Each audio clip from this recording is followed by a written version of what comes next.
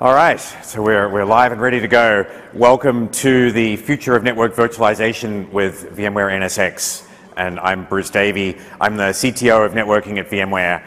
And it's great to have you all here today. I guess maybe a few of you tried to get into my session yesterday, which was in a much smaller room, and unfortunately that room overflowed. So I think we have plenty of room today, at least at the moment. So we've got an hour, and I'm going to give you some forward-looking information about NSX. This is mostly about where we're going with the technology and the product, but I will cover some of the basics just to make sure we're all on the same page. I'm curious to see how many people here have been to at least one NSX session this week before this one. Great, almost everybody. So yesterday I asked that question and very few hands went up. So I was like, oh, I've got an advanced technical session and I'm telling people about NSX for the first time. So I think now you've had a few days to absorb NSX. I know I've spoken to some of you who've been working with it for quite a while. So this is going to be trying to take you to the next level, help you understand where we're going over the next few years. And with that, let me just say a few things about what I want you to get out of this session. So this is really about a future direction. You want to understand, this technology has, as somebody said, it's a very comprehensive product today. It's in deployment with a lot of customers today, but we do also have a lot of vision for where we're taking it in the future, and that's what I want you to take away from this session. I also hope you'll go away with a deeper understanding of the architecture, that you can add a lot of features to a product, but the architecture is pretty fundamental, and I want you to understand the foundation that we've built the system on top of. And I also feel I want to address some of the things that maybe people have heard about NSX that maybe aren't quite true, and there's sometimes some confusion, and so I'd like to clear that up and help you understand exactly what we can and can't do. And so that's what we're going to try to do today. And as I said, this is quite a forward-looking talk, so I normally skip over this slide, but my lawyers have told me I have to actually talk about it, so just be aware. I don't own the roadmap. I'm not telling you about the roadmap. I'm giving you a preview of the technology, and read all the words there and take them to heart. So with that, my marketing people very kindly added some slides to my deck, so I'll get through them quickly. We do have lots of customers who've bought NSX. These numbers go out of date as soon as we make the slide. It's very rapidly getting adopted. We're adding a few production customers every week. We're way over 100 production customers now, and lots of people have made a pretty big investment in NSX as well. I will skip over this part because that's really what I'm going to talk about in the rest of the day, but we will say NSX 6.2 came out just before the VMworld event in San Francisco, and that is the most feature-rich and most thoroughly tested release we've ever had. And so a lot of that experience we've had being in production over several years has now sort of gone into making NSX 6.2 the best release we've ever made. And today, as I talk about the architecture and technology, I'll try to call out some of the things which are already in the shipping product to distinguish them from the more forward-looking things I'll talk about. Okay, so with that, we're actually into the presentation, and I'm going to just start with two slides to set the context of where we are today with network virtualization, just to make sure everybody has a good understanding of the foundation, and then we'll go into the more forward-looking piece. So NSX today is being used for a pretty wide range of different use cases, and I would say the set of use cases is actually expanding over time. That in the early days, we really were addressing a very particular pain point, which was that a lot of people were trying to provision data centers or provision applications or provision services in either a public cloud environment or some kind of private cloud, and what they found was that they could get the compute part stood up pretty quickly. There was tools around by 2008. You could provision virtual machines automatically through self-service portals in a matter of minutes. But then that made the networking into the long pole, and people who really worked hard on this still found that it took at best a week to do all the steps you needed to do to provision a network, in particular because it's shared infrastructure. You can't afford to make a configuration change that breaks things. So it is now, no matter how hard you tried, you could provision your compute in 2 minutes, network in 7 days to many months. And what we were able to do with NSX in its early incarnations was to shrink that provisioning time from days or months down to minutes. And so now many people use NSX with some kind of automation system to provide very rapid deployment of networks coupled to virtual machines to provide sort of things like self-service clouds, and whether it's a public or a private environment, automation has become a big use case. About 18 months ago, a combination of things happened in the security space, probably the most notable of which was an incredible number of very high-profile hacks of big companies where they lost critical data. You know, you would have heard probably of Target losing credit card data, Office of Personnel Management in the US losing all of their personnel data. My wife, by the way, is a federal employee in the US, and all of her personal data was compromised thanks to that hack. So, you know, these things all happened because perimeter defenses were maybe 99.9% effective, but the attacker only needs to be right once. And once they get into the data center, the lateral movement within a data center was rather unconstrained. And I've heard from a recent report, the average amount of time between an intrusion and the detection of that attack is 205 days. During that time, attackers are free to move laterally within the data center because of a lack of controls. NSX micro-segmentation tightly limits lateral movement within the data center. So that use case was very timely, and it leverages some of the same features that we built for the automation use case, but also leverage things like the distributed firewall. And so all of a sudden we found ourselves with a very compelling reason for people to deploy NSX. So we went from tens to hundreds of customers, largely on the back of that micro-segmentation use case. We're actually finding today people may start with micro-segmentation and then say, oh, and now I can automate things, or now I can do something else. So it's a sort of a starter use case for some people. And then finally, application continuity, which is kind of a fancy word for high availability and disaster recovery. That's leveraging the fact that NSX and network virtualization decouples your network services from the physical infrastructure. And that means you can think of a network service as being independent of its physical location as well. So you can start thinking about things like taking my running network configuration, taking a snapshot of it, mirroring that to a backup data center, and having a DR operation which can be done in a matter of minutes because I don't have to do any complicated re-IPing or network changes.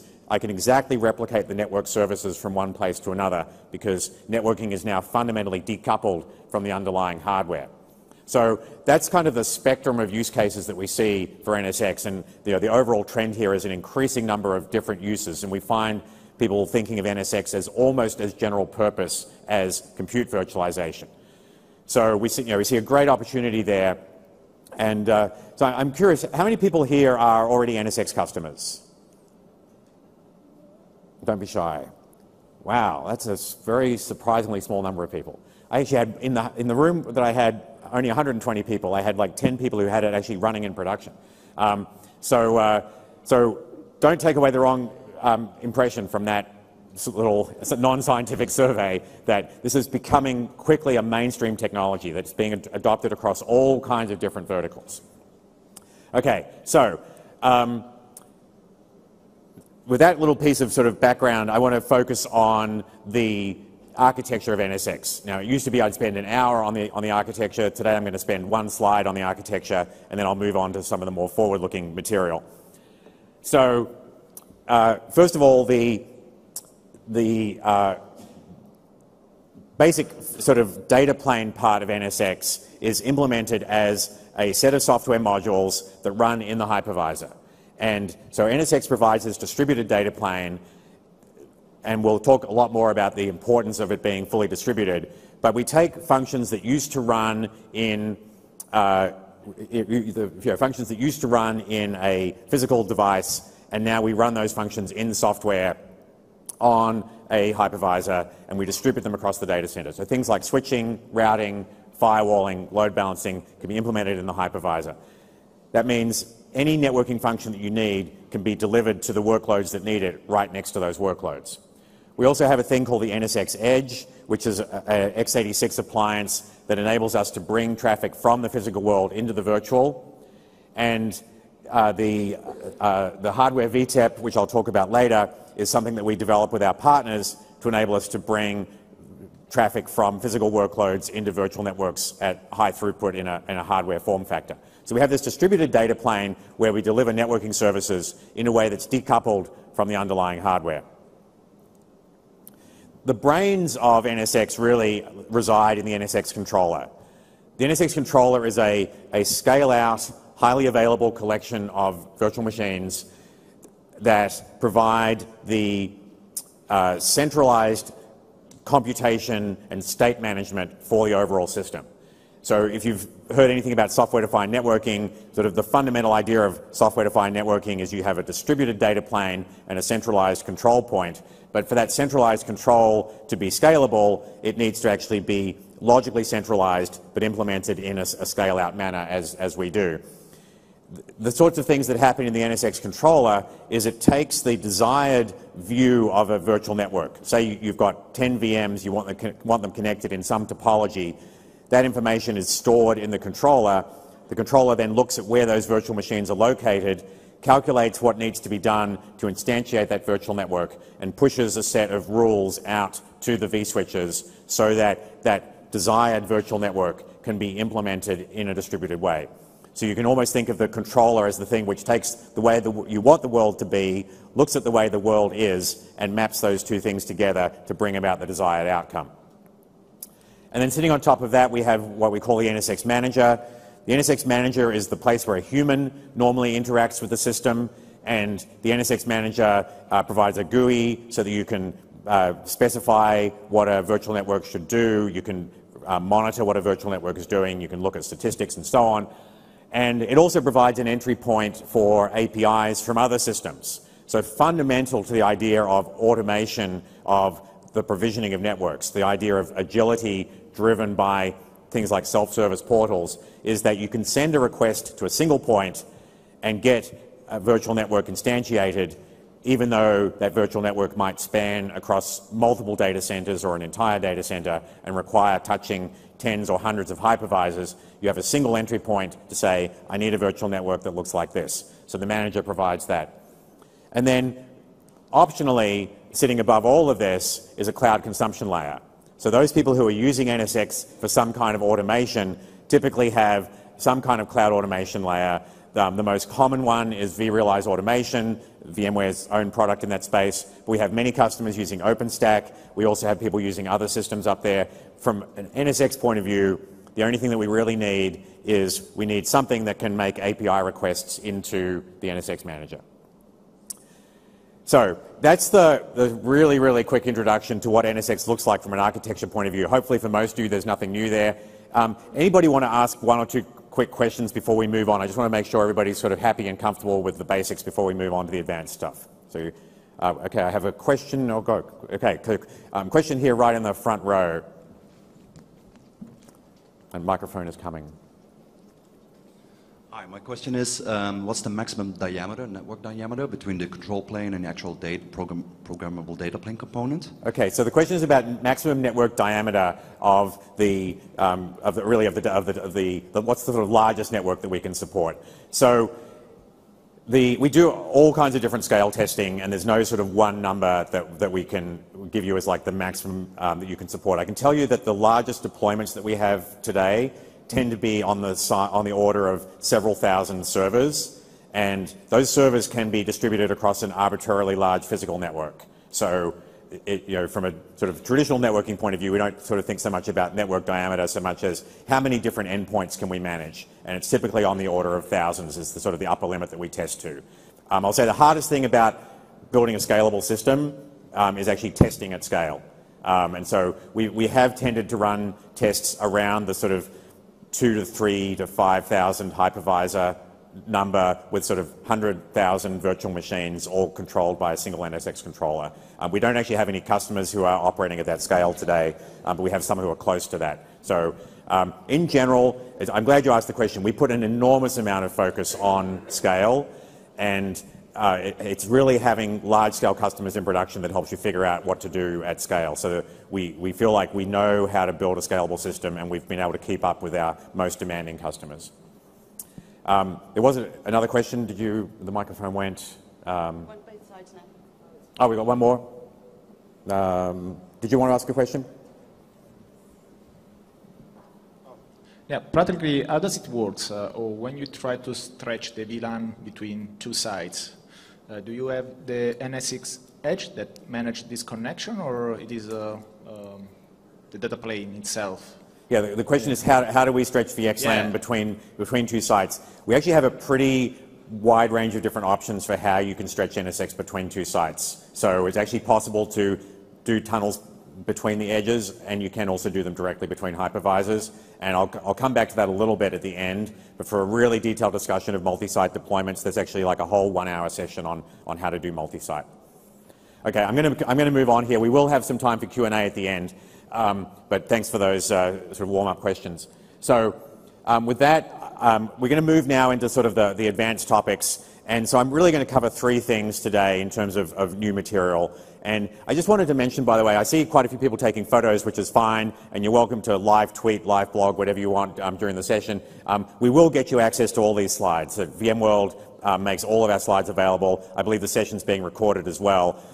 So if you do ask a question, you can actually listen to yourself again as well. So we're going to talk now about physical networks and bare metal workloads. This is the work that we've done to make sure that people can connect both their virtual workloads and their non-virtualized workloads together in a unified way using NSX.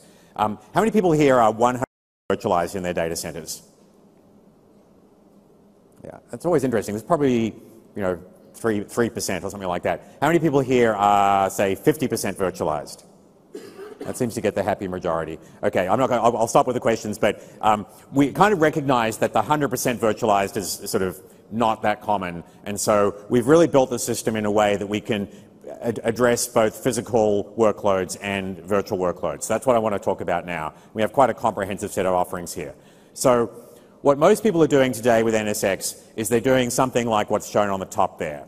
So we can use the NSX Edge as an x86-based appliance to bring traffic from the physical world into the virtual world. So for example, you can either bridge or route from a single VLAN on an edge appliance into a logical network. So you can think of that as sort of a VLAN to VXLAN sort of mapping. It can be done either at L2 or L3. We can also apply services like firewalling at that edge. So that gives us a way that we can connect either north-south traffic from outside the data center or traffic from a bare metal workload into your NSX environment.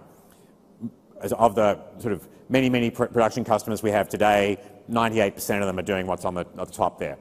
We just announced in NSX 6.2 the ability to do what's shown on the bottom, which is to use a hardware partners switch or router to bring traffic from the physical into the virtual. So this is where we take a switch or a router from one of our partners, we connect it up to NSX in the control plane, and now you can go into NSX and say, I would like port 20 on this particular switch to be bridged into the following logical network. So you can now start to think of switch ports as being available to your logical networking environment, just as VNICs and virtual machines are available in that environment. So you can start building these virtual networks that span the virtual and the physical. The advantage of the hardware approach is you get sort of hardware type throughput and high port density devices. For most people, the top solution is adequate because we can do on the order of 10 gigabits through a single appliance, and you can deploy multiple appliances. But for people who have a lot of non-virtualized workloads and large data centers, the hardware approach is attractive. So I'm going to spend a little bit of time now talking about the future of what we're doing with our hardware partners, which is a program I've been directly involved in. So today, what's in 6.2 is we do bridging with our hardware partners. There are 2 new things coming out in the forthcoming releases. The first one is distributed routing using our hardware partners. So I want to talk about this from 2 perspectives. One is it's a new thing that we're doing with our hardware partners. Secondly, it's a good illustration of how distributed services work in virtual networking. So this is an example of distributed logical routing, and I'm going to go through it in a little bit of detail just to make everything as clear as I can. How many people here are networking people, primarily? Yeah, maybe a third quarter of the audience. So this maybe will make more sense to those people, because I just want to help you understand that you've probably grown up thinking of a router as like a box. You can walk up to it, you can plug things into it, and packets go there and they get routed. A distributed router is a bit different. it's distributed across multiple physical entities, and you can't walk up to it and point to it. And so I want to explain a little bit about how that works. So the router, as I said, is distributed. So what does that mean? Well, let's look at the simple process of sending a packet from one machine to another. And I'm going to walk through the process of how you do address resolution and then send a packet. So the first thing that happens before a virtual machine can send a packet to that physical machine, and they're on different logical subnets in this example, that virtual machine is going to send an ARP request to its logical router, its default gateway. So we send the ARP request, it gets intercepted at the local hypervisor in the vSwitch, and a response comes back. Or not. There we go. So the ARP is intercepted and replied. So at this point, the virtual machine says, okay, I know where my logical router is, I know what its MAC address is, I can send a packet. Now the logical router is going to ARP for the destination, which in this case is the hardware device, and then it's going to reply with its MAC address. And so now the logical router knows how to get to the destination. So now we can send packets, and they go through that hypervisor. So they're getting routed at that sort of left-hand turn there, or the place where it turns horizontal. That's where the routing's happening. Okay, so you say, okay, I can see where the router is. Now let's look at the other direction. So now this hardware device ARPs for its logical router, and it gets a response back from the local top-of-rack switch, the hardware VTEP. And so then it tries to send a packet, and now the hardware VTEP is going to ARP for the destination. So the ARP request goes out, it hits the destination, and the response comes back. And so now the logical router knows how to forward a packet. And so now when packets are getting forwarded, they go through the hardware VTEP, they get routed there and delivered to the destination. And then there's a third case, which is the virtual to virtual, which I'll skip in the interest of time. So at this point, all three of those devices are participating in the implementation of a single logical router. So that's what I mean by a distributed logical router. So this is something that we've worked on with our hardware partners for a while. We have a pretty good design on how to make this work. And essentially you can think of NSX receives from above, from the manager, a description of what the logical network should look like, which could include, I want this physical workload connected to these virtual workloads. And then NSX is going to go and send information to the hardware VTEP to describe exactly how it can participate in that distributed logical router, and then everything happens kind of as I showed in that picture. So this is designed and in the works, but hopefully you can understand now that A, we will, in the not too distant future, be able to do logical routing through our hardware VTEPs, and B, that we will fully distribute that just the way we do so many other things in a fully distributed way. Today, that example that I just showed would actually be a pretty good description of how things work if you had a software edge providing that service as well. The next thing I want to talk about in the hardware VTEP space is how we apply security policies. So you might have seen a picture like this before, where this is kind of illustrating how micro-segmentation can be applied, that with NSX you can very easily segment different groups of machines into their own logical networks. That's kind of what logical or virtual networking is about. It's very inexpensive to create isolated virtual networks. So, and then also you can go and apply very fine-grained firewall policies to describe exactly which machine can talk to which machine on which port. So you'd probably like this to also work if some of those machines are physical. So one of the things that I've been working on over the summer is making this work in the environment where our hardware partners are providing the connectivity to the physical world.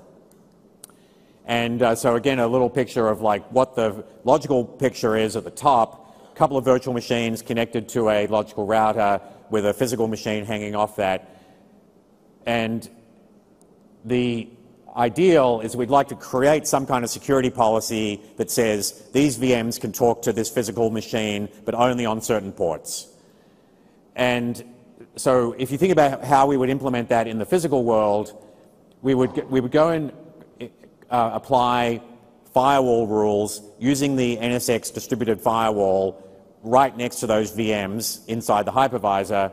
And then we can also go and configure access control lists by conveying the security policy from NSX to the hardware VTEP. By the way, who here knows what VTEP stands for? Virtual Tunnel Endpoint. You get 75% for that. It's VXLAN Tunnel Endpoint. It's actually a nested acronym. That's very close, and thank you for playing. And I could maybe get you a new T-shirt. So the VXLAN Tunnel Endpoint is the acronym I should have explained earlier. So what you see here is that we are able to take a security policy, configure it in NSX, and then implement that across both the physical and the virtual. So this is, as I said, something we started working on over the summer. And just to show you, I'm not making this up, this is actually the Git commit that went into the Open vSwitch project just a couple of weeks ago. One of my very, very few contributions to Open vSwitch, and one of the actually small occasions where I actually do useful work other than giving talks. So we've got this patch into Open vSwitch now, and just to clarify, the protocol that we use between the NSX controller and these third-party hardware VTEPs is called the Open vSwitch Database Protocol. It's an open source protocol that's been around for quite a few years, and we've extended it in such a way that it enables us to communicate between NSX and third-party hardware. And by using this open source project, we've made it very easy for any hardware partner who wants to pick this up, put that open source on their switch, and then integrate it into their system. So I've lost track of how many hardware partners now who've implemented this, but it's most of the people that you would expect to find in this kind of business. And that's a bit of the documentation that comes with Open vSwitch. It just shows you kind of all the things that you can do when you configure an access control list on a hardware VTEP using NSX. This is really just to show you that it's real. I didn't just make it up. So with that, I want to just shift gears a little bit and talk about tunneling. This is particularly for the sort of the traditional networking people in the room, that people seem to spend an inordinate amount of time arguing about tunnels. I've been doing networking for over 25 years, and I hate to think how many years I've wasted arguing about tunnel formats. So in the network virtualization world, tunneling performs an important function. It essentially gives us an abstraction that enables us to run virtual networks in a way that's decoupled from the physical network, because we encapsulate the virtual traffic in a tunnel header. Beyond that, it doesn't really matter that much what kind of tunnel we use. There's certain performance differences that change over time depending on hardware generations. But so today we sometimes use a tunneling protocol called STT to communicate between hypervisors. We almost always use VXLAN to tunnel between hypervisors and third-party hardware, because that's what the third-party hardware supports. The analogy I like to make is this is like choosing the correct cables for your data center. It's important you choose the right ones. You can't plug fiber into a Cat5 twisted pair socket, or you can, but it won't do you any good. So you should choose the right cables. But don't imagine that the cabling is the most important aspect of your data center architecture. Similarly, this is kind of a low-level detail for network virtualization. Now, there's a lot of different standards for tunneling, and in a traditional networking approach, when you have too many standards, you solve the problem by creating one more standard. And so we did that by coming up with a new tunneling protocol called GNEV. GNEV stands for Generic Network Virtualization Encapsulation. And our idea here was to try to take the best things from all of the existing tunneling protocols and do that in a way that would be flexible enough that we wouldn't have to go and define another one next year. And so I'll show you a GNEV header in a moment, but we're going to start initially deploying GNEV between software endpoints, because it's very easy for us to change the header format in software. But we will then, at some later point, start using it to talk to hardware as the hardware ecosystem starts to catch up. And on that point, if you look at the bottom of this slide, there's already quite a lot of hardware support for GNEV. It's supported by most of the major NIC vendors and several major switch ASIC vendors. It's not yet been fully picked up by the OEMs who build switches with that that silicon, but from a silicon point of view, there's a lot of support. And even your favorite monitoring tools like Wireshark can also understand Genève headers today. And it's in various software things like Linux and Open vSwitch. And then on the top there, I've got a picture of the packet header, which is really for the hardcore networking people in the audience, because it's not a proper networking talk. Otherwise, the only really interesting thing there is that the top two bits of the, or the top two words of that Genève header look very much like a VXLAN header. But then after that, there's a set of variable options, and that's really powerful because it means we can keep on extending this protocol as we come up with new ideas. And this has been something we've done a lot over the 7 or 8 years we've been doing network virtualization, is if you want to add some new capability to your virtual network, it's great if you can just stick that information into an extensible header and carry it from one end of the network to the other. So a good example there is when we start encrypting traffic, as we will probably do sometime next year, it'd be great to be able to carry information about the security context from one end of the tunnel to the other, and so this gives us a way to do that. Okay, so I often run into people who say, you know, I'm very worried about deploying overlays because I'm afraid I won't have any visibility into how my overlay is interacting with my underlay. How many people have heard some kind of comment like that? Okay, well, you've all heard it now. So let me now debunk the thing that I just told you. So the short answer to this question is no, it's not true that you don't get good visibility. In fact, I would like to make the opposite claim, that with network virtualization, you get visibility that you've never seen before. That this is actually the most visibility that networking has ever had. And so let me try to back up that claim. With NSX and with network virtualization in general, we have a fundamental principle, which is that if you're going to virtualize something, you have to recreate everything that existed in the physical version of that thing. That's what virtualization means. So a virtual machine has all the same properties as a physical machine, all the way down to the instruction set. A virtual network has to have all the same properties as a physical network, all the way down to things like SNMP and things like syslog and netflow. So as a baseline, we put all the things that you're accustomed to using to monitor your network into virtual networks. Then we also add other things that you couldn't do in a physical network. So my favorite example of that is traceflow. Traceflow is a new feature in 6.2 where you can synthetically inject a packet that looks like it came from a VM, but you inject it in the software switching layer. It goes through the switching pipeline, it gets switched, routed, firewalled, tunneled, sent across the physical network, and then switched, routed, firewalled again, and delivered to the VNIC, but intercepted right before it would be handed to the VM. So you can completely troubleshoot the path between two VMs using a synthetically generated packet, and if anything goes wrong at any one of those 7 steps that I mentioned, you can figure out which one it was. So maybe there's an incompatible set of firewall rules that's blocking this packet, and you can detect that because the traceflow packet will tell you. If it's a physical problem, you'll see, well, it went into the tunnel, but it didn't come out the other end, so I guess that tunnel is the thing I need to troubleshoot. So this is a kind of debugging for networks that we've never had before. And it can, again, all be done from one central point. You don't have to go shooting around in the network saying, is it that switch, is it that link? You start from the central location and you work from there. So it's an incredible way to get access to troubleshooting that we've never had before. Now, on top of that, you do need to understand what's going on in the physical network. NSX has only a limited amount of information about the physical network, but third-party tools can be built which can talk to NSX to get all this information about the virtual network and can talk to the physical world and then provide that unified view in a single pane of glass. And so I've been saying this for quite a long time, and I finally realized that people didn't always believe me if I couldn't actually show such a tool. So I'm going to show you a tool in a couple of minutes. I'll use vRealize operations as an example, but also down the bottom is a selection of our monitoring partners who can also monitor both the physical and the virtual. And so, for example, Arkin is a new company that's 100% focused on troubleshooting these environments where there's a physical network and virtual networks running on top of it.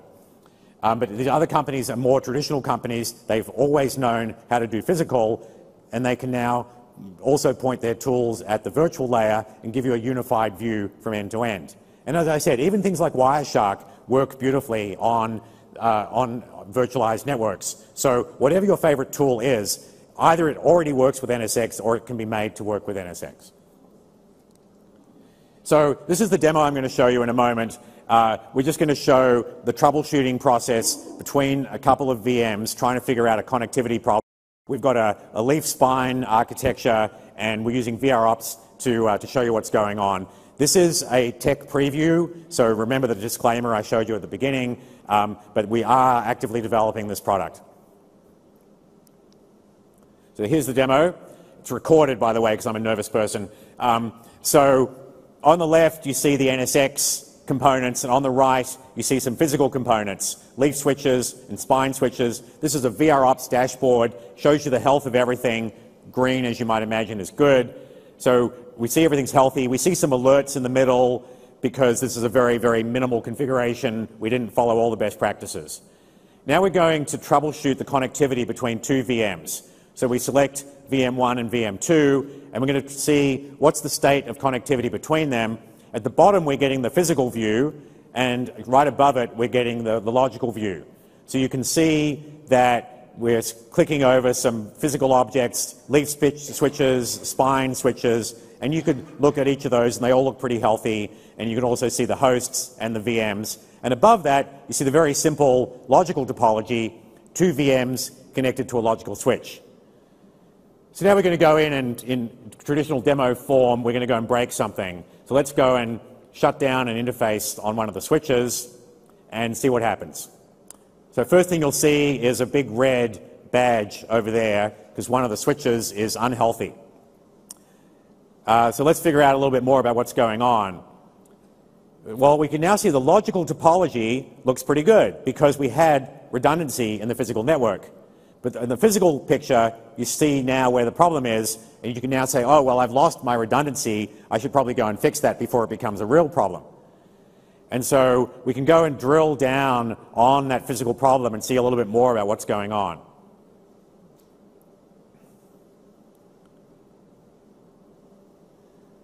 So if we drill down, we can see the time series of events that's been happening on this particular trouble spot. And you can see there's a symptom of interface down, generally a fairly serious problem. And you can see the time series of it going down, coming back up, going down again. And probably that's because we did a few dry runs of the demo. And right now it's down. And so now you could actually see, oh, it's probably a flapping interface. Might be a real-world scenario, which you would then want to go and troubleshoot. So now we're going to go back and fix that. In this case, pretty easy to fix by putting the interface back up again. And now we'll go and look again at how that shows up in VROps. So everything's good and green again, nice green leaf switches, spine switches. And finally, we'll go and try to check out the logical connectivity and physical connectivity again by selecting those two VMs and asking the system to build both the logical view and the physical view. And again, you see it goes off and it does its magic. And this is a pretty simple demo. We just used SNMP to build the physical topology. It's not exactly rocket science, but it is an open standard, easy way to go and talk to physical networks. Partners have the option of building more advanced management packs that could plug in to VROps and give more sophisticated information. So mostly what I wanted to show there was a single pane of glass, logical view, physical view, very easy to troubleshoot problems. That's hopefully a good message to take away as you think about how you would start to operationalize NSX. And I should mention in passing that the operational aspects of NSX are something we've invested a lot of energy in the last 6 months, because this is no longer a question of us persuading people that the architecture makes sense or that the system scales or that we have some feature. This is about getting people into production. And so we've now been surveying our production customers, figuring out what they need to be successful, understanding their best practices, and then feeding that back to the next round of customers who are going into production. So hopefully that gives you a little bit of flavor of some of the work we're doing. There's actually several presentations this week on operational aspects of NSX. So I want to talk for the next few minutes about distributed services. Distributed services are really fundamental to the NSX architecture. So not everything in this section is new, but it's really important that you go away understanding how fundamental distributed services are, because the future of NSX is largely about expanding the set of distributed services that we offer. So first thing about distributed services, we implement everything that we can implement in the hypervisor, which means every time you add a new server to run some new workloads, you get a new set of capacity to deliver those services. We have customers running NSX with terabits of east-west firewalling capacity. If you want to deploy a terabit of firewalling capacity in your data center today, you're talking about a lot of boxes and a lot of dollars, or euros, I guess, to deploy that. We have customers who just use NSX to get terabits of east-west capacity because it scales out with their data centers. The next thing about distributed services is that because these services are implemented inside the hypervisor, we can apply the services right next to the workloads that need them. That means we can apply them at very fine granularity. So for example, you can create a firewall rule that says two virtual machines that are in the same logical subnet are not allowed to talk to each other. They should only be forwarding traffic to a different subnet. This is not something you can typically do in the physical world, but we can apply those services right at the VNIC. This is the heart of micro-segmentation. It's the ability to provide very fine-grained services. Think about two virtual machines in the web tier of a three-tier application. They should be taking traffic from the internet and forwarding it to the application tier. If they start forwarding it to each other, that's a sign that something's wrong, possibly a compromise. So we can block that and detect it and log it. And that's the kind of granularity you get by applying services at the VNIC. The other thing is that because we apply these services in the hypervisor, we can take advantage of what the hypervisor knows about the endpoints. We know what operating system is running. We can find out what user is logged in and what groups those user belongs to. We can find out things like what applications are running, and even administrative things. You can just tag a set of virtual machines with the tag web, and then they'll get the web policy. That can even be done before the virtual machine is created. So as virtual machines are instantiated, they can be tagged and automatically get the correct security policy. So no more going around configuring firewall rules based on IP address. So a lot of things become possible because of contextual information. And then finally, as I already just demonstrated, we get incredible visibility because we're looking at every packet as it goes from guest to from the guest to the physical network. And so all the things that I showed you for troubleshooting, they can also be used for other things like security. So this is incredibly powerful, and so the future for us is largely about leveraging that ability to do context-aware, scale-out distributed services. And just to drive this point home, on the left is the old way of doing things. You want to firewall something when the traffic's going between two VMs, you'd have to pull it out of the host, send it across the network to some choke point, and then bring it back in a hairpin or a trombone. In NSX, that same operation is done by just going through the vSwitch with the embedded distributed firewall. And if you were going between two different hosts, the packet would just follow the shortest path across the physical network, but still it gets the firewall services right there at the VNIC. This also is the mechanism by which we insert third-party services. And I want to mention that we really fundamentally believe that the future of networking is in software. And we want to virtualize all of networking. But we can't do everything in the hypervisor kernel. You probably don't want to completely reassemble long streams of TCP data and do deep packet inspection inside the hypervisor. We're also not the world's experts when it comes to things like application recognition or application delivery controllers.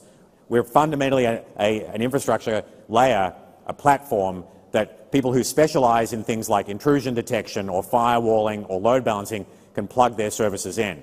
So what we can do in NSX is we can receive the packets at the VNIC and selectively forward them to third-party services so that they can get this additional layer of inspection or whatever is necessary. And so we view our partner ecosystem as really fundamental to what we're doing here, and that's a subset of the partners who are integrated with NSX using this mechanism today. In the forward-looking department, we just released a tech preview of distributed load balancing, and I'll try to explain this quickly. The first time I heard about this, I was kind of a little bit perplexed, because I thought, well, how can you distribute a load balancer? Isn't a load balancer a thing that you send packets to it and it distributes them? But in fact, if you think about east-west load balancing, you're actually taking packets from one tier of a multi-tier application and distributing it to another tier of that application. So you're taking packets from multiple places and distributing them to multiple places. It's a perfect place to apply a distributed service, and so this is what we've done in 6.2 as a tech preview, and it will show up in the product in the future as a fully supported feature. But to show an example here, traffic going from the web tier to the app tier, we'd like it to be load balanced. What you can do is you can say, I'm going to create a group of candidate machines, and I'll let NSX figure out how to distribute the traffic among those candidates. So NSX can go and look at the health of those VMs. Are they running hot? Are the CPUs overloaded? Have they gotten stuck and have stopped doing useful work? If so, don't load balance traffic to them. If they're healthy, put them in the candidate pool, and now you can distribute flows from one VM to another, so that, for example, as shown on the right, we see traffic going from this VM to this application VM and some other flows going this way. And you can think of a distributed load balancer as being just like a clever distributed router. It just takes packets, it looks at where they need to go, and it sends them there, but it does it based on information in the L4 header rather than just the IP address. So that's a kind of cool thing. We're also starting to work on distributed encryption, and that's another thing which is still in development, but leveraging the fact that we can apply these services in the hypervisor and using NSX to simplify things like key management. And people always ask, well, isn't there a big cost doing all these clever things in the hypervisor? And so I wanted to show this graph, which is taken from about a year ago using not exactly state-of-the-art hardware, that shows we can saturate a 10 gig NIC in both directions when applying these services. You can see that there's a bit of a drop-off as you move to very short message sizes, but for normal workloads, we can get quite close to saturating the NIC, and it's reasonably independent even of things like how many firewall rules you have. This is just an example of the data that we have. We do put a lot of effort into performance, but the main sort of focus here is to say, when you have the packet in the hypervisor, it's fairly inexpensive to do additional things to it, providing you're not doing anything that requires you to reassemble long streams of data. So if you have the packet and you can look at the header, you can do things like a load balancing operation or a firewalling operation because you already had the packet in memory. That's reasonably inexpensive, and this data kind of backs that up. How many people here have heard something about DPDK? Wow, the Intel marketing team is not as strong in Europe as they are in some other places. Well, I'll go over this real quickly. DPDK is an amazing set of sort of libraries to help x86 packet forwarding go faster.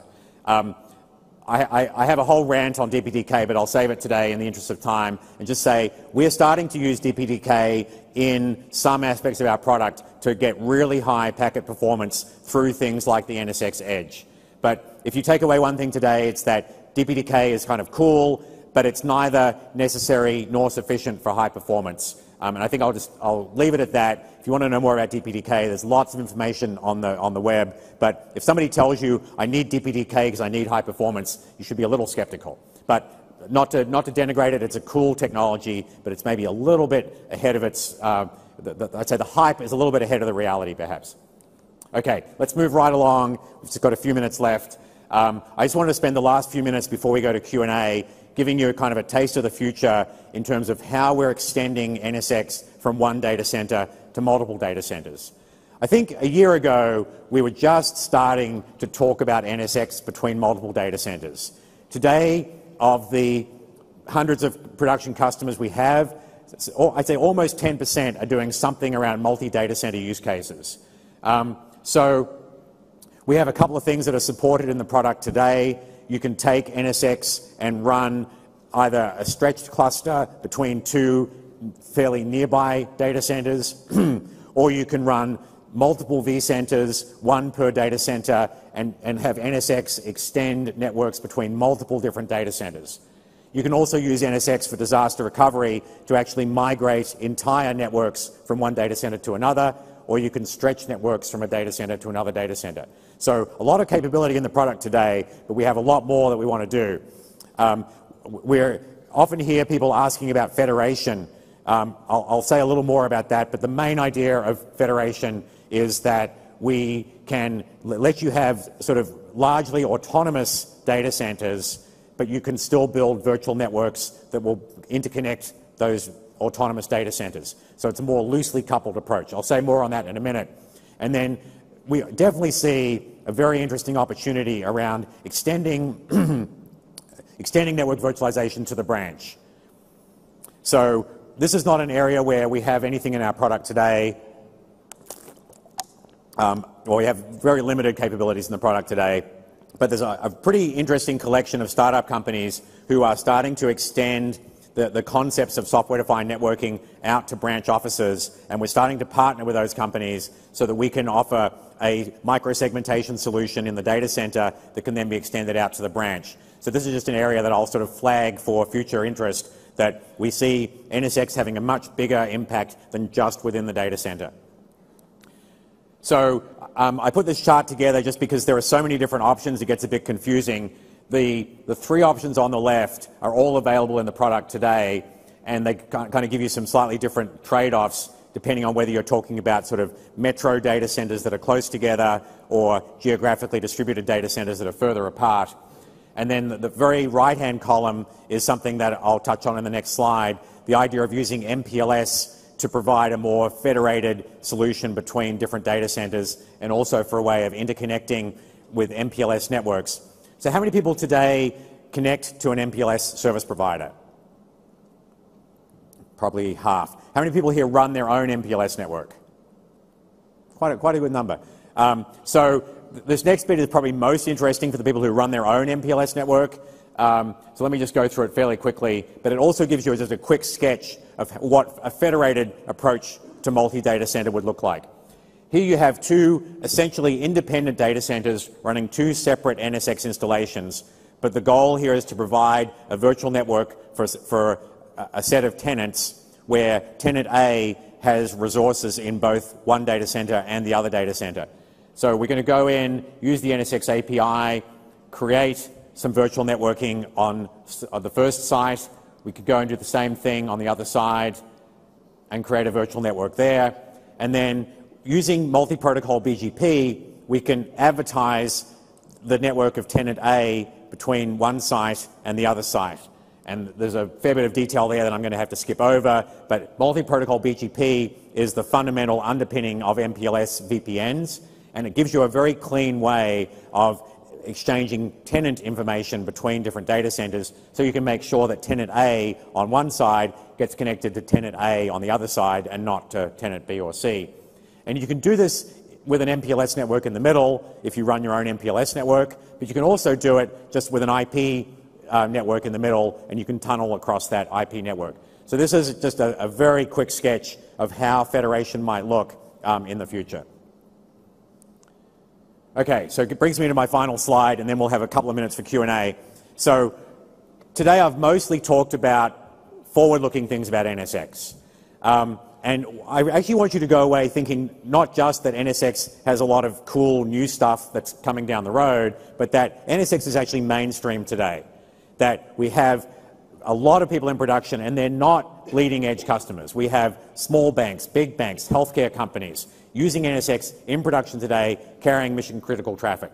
So don't go away being intimidated by the amount of new information. Don't be put off by the fact that only a handful of people in the room put up their hands when I asked for NSX customers. That's a weird selection bias, I suppose.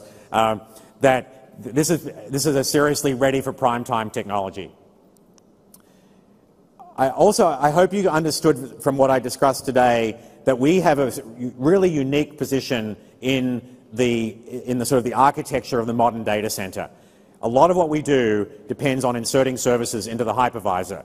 Obviously, VMware is uniquely well positioned to do that in vSphere, but we also make massive contributions to the Open vSwitch project. You saw one of mine. I'm like contributor number, I don't know, 100 on the list of most prolific contributors to Open vSwitch. But we have 8 of the top 10 contributors to Open vSwitch working for VMware to insert features and services into Open vSwitch so that we can work in multi-hypervisor environments. So much as we love vSphere, we also understand that customers want choice, and we can extend all the kind of services I've described today into multi-hypervisor environments. But this ability to insert services into the hypervisor is really fundamental to what network virtualization is all about, and it's so different from any kind of hardware-based approach to networking. And finally, I hope, because I talked about a fair amount of new stuff today, that you get a sense of how much runway we have in front of us to do exciting, innovative things and to grow into new opportunities. I think I've said this every year for the last 3 years. I'm kind of an old networking person at this point. I started my career in networking in 1988. Does make me feel very old. But I've actually never been more excited about networking than I am now, because this is a sort of once-in-a-lifetime opportunity to really transform networking from kind of a box-based industry to a software industry, and to make networking manageable, agile, innovative, and to let you adopt new technologies into your business so that you can be more agile and more innovative. So I think this is a fantastic opportunity. I'm excited to be part of it. I hope you are excited too. So I'm going to encourage you to go learn more about NSX. Here's a list of some of my favorite sessions. Some of these are probably already over, but you should be able to get all of these online at VMworld.com. You may be able to catch a few of them before the end of the show this week. This morning's keynote covered some really interesting topics, so if you didn't see the keynote this morning, you should go watch that recording. And finally, I'll just say we have an awesome ecosystem. I want to give a shout out to all the partners we work with, and there's a lot of resources that you can go to learn more about NSX. So thank you very much. I'd like to say it's been great to have the opportunity to talk to you, and I'm happy now to finish and take your questions. Thank you very much.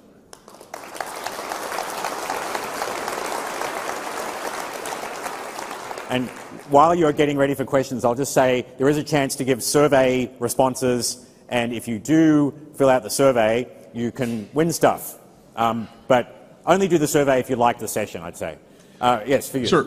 With the ready for any theme, what's your outlook for software-defined networking to say AWS and Azure to be up on stage sometime in the future talking about their participating in this SDN world? So that's a great question. What do I see with Azure and AWS? So if you saw the keynote this morning, you would have seen a demo of us actually extending NSX to control a workload running on AWS. It's not in the product yet, but we have a clear vision of how we can extend NSX into public clouds. Now, will Amazon stand up and say, we embrace what VMware is doing? I don't want to necessarily predict that. I know Azure actually, they themselves have a network virtualization solution that runs inside AWS for AWS workloads. To some extent, they have embraced the same vision that we have. It's just that they're putting it to their own ends, which is to drive more Azure business. Again, will we collaborate with them? We'll certainly make sure, or I hope we will make sure, that you can run workloads in Azure and extend networking and security policies from your on-premise workloads to your Azure workloads, or move things back and forth. Since this is such a great question, I'll just say part of our long-term vision is that wherever your workload runs, NSX provides the security for it and the network services, whether it's in a public cloud, on a vSphere hypervisor, an open source hypervisor, in a container, on a mobile. We don't really mind. We want to be providing services for all of those kind of workloads. Great question, thanks. Other questions? There are people running around with microphones. You just need to raise your hand. There's one in the front row here. Could you tell us something about supporting the Nexus 1000V in the future? Sure. So I'll start by saying the question is, will we support the Nexus 1000V in the future? So short answer to that is we do not plan to support the Nexus 1000V in the future. We've had a lot of experience with what it takes to provide a robust vSwitch in the hypervisor, and we've decided that that third-party vSwitches are not the right way forward for us. I will say we're extremely supportive of Cisco in general. I'd say the most common underlay for an NSX deployment is probably a Nexus 7K based underlay. And we have a lot of Nexus 9K based underlays as well. So we're very supportive of running on top of Cisco hardware. We're not planning to support a Cisco vSwitch because of the many, many challenges of supporting a third-party vSwitch. Okay, thank you. Yes. Will NSX be delivered on top of other hypervisors in the future, or only on vSphere? So will NSX be delivered on top of other hypervisors in the future? So today you can run NSX on KVM, CEN, and vSphere. In the future, we will certainly continue to support KVM, the most popular open source hypervisor. I think we have at least a architectural plan for Hyper-V. I don't know if that'll make it in the product, but the short answer is we are 100% committed to multi-hypervisor support. See the timeline to convert from VTEPs to GTEPs to support Geneve? That's an interesting question, and nice coining of the GTEP phrase there. I don't know exactly what the timeline is going to be. So we know the silicon exists today to do Geneve. That silicon is actually in some existing shipping products. So the only thing standing between the availability of Geneve-capable GTEPs is the software from the OEMs. So I think as soon as we start to see some customer demand for that and we get our product a little bit further along in terms of actually leveraging the Geneve extensibility, then I think we'll see it. If I had to guess, a couple of years. But I want to make an important point. You should have no anxiety about buying VXLAN capable switches today, because A, we'll support them forever, or at least a good definition of forever is many years, and that in many cases it's actually the same silicon supports both VXLAN and Geneve. So don't be put off by the sort of, oh no, the encapsulation is changing. Remember, it's just a low-level detail. There's another question right there. Here? Oh. Yeah. Yeah, saying here is extremely difficult. Okay, I think we're over by the way. Got it.